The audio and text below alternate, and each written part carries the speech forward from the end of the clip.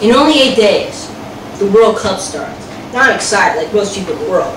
But the thing is that the best team won't be playing on the first day. The best team will be playing on June 12th, when they go and absolutely destroy England.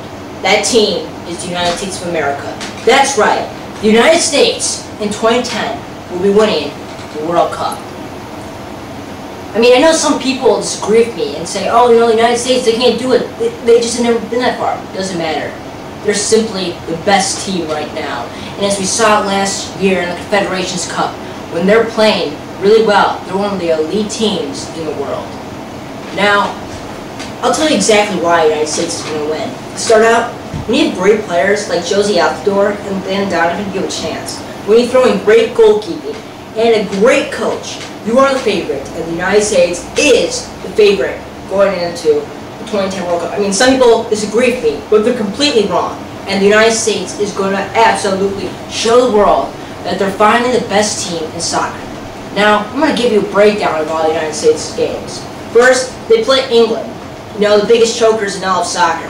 They always choke. They invent the game, but whenever it gets to the World Cup, they fuck up. They can't do shit. And this year's going to be no different. I mean, I know some English people think they're going to possibly contend for a World Cup. That's BS. All I should be worried about is getting out of this group because they're clearly not on the same level as the United States. The United States will probably win this game, I guess about 3-1. You know, the United States takes the early lead. In the second half, they call off the dogs and just don't try to really pour it on the British because, you know, well, they kind of started us and, you know, they started our country because, you know, they colonized our land. Next, they play Slovenia. Slovenia's a pretty good team as well. They're ranked like 23rd in the world. It's pretty good. But, you know, again, they're facing the best team in the world, the United States. It'll be close for a while. The United States will, you know, it's a little bit of a letdown after whooping England, but the United States pulls through late and wins 2-0. Next, they play Algeria. A team that, quite frankly, is not on the same level as the United States. But it won't matter, because the United States is not going to play their best players. They're mostly play backups, get ready for the next round, and the game will be close, and I think the United States will actually tie this game like 1-1. It won't matter, though. It doesn't matter. Next, the United States will go to the knockout stage, round of 16. They'll probably play either Australia or maybe Ghana or maybe Slovakia, or Serbia, my bad.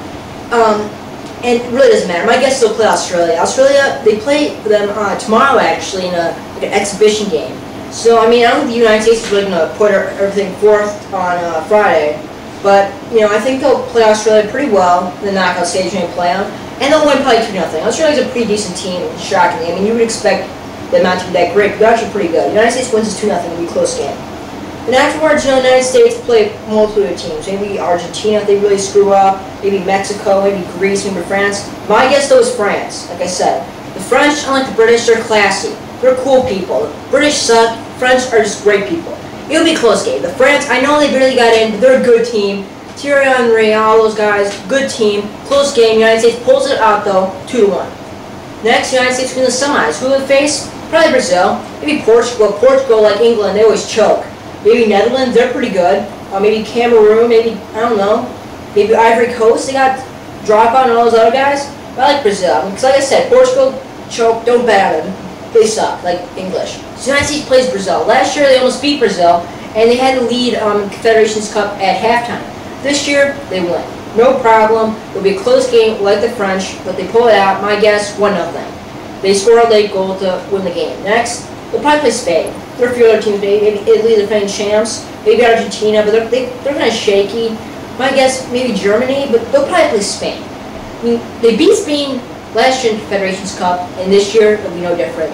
And July 11th, the United States, they're like Josie Altidore, their goalkeeper, Landon Donovan, will be hosting up the World Cup trophy, as they know they're the greatest soccer team in the world. And that's the bottom line, because me, Sherwood 2 said so. United States, your 2010 World Cup champions. Take it to the bank, bet on it. And goodness gracious, I'm sure some stupid British people say that I'm wrong, but they'll be gone in a week when the United States kicks their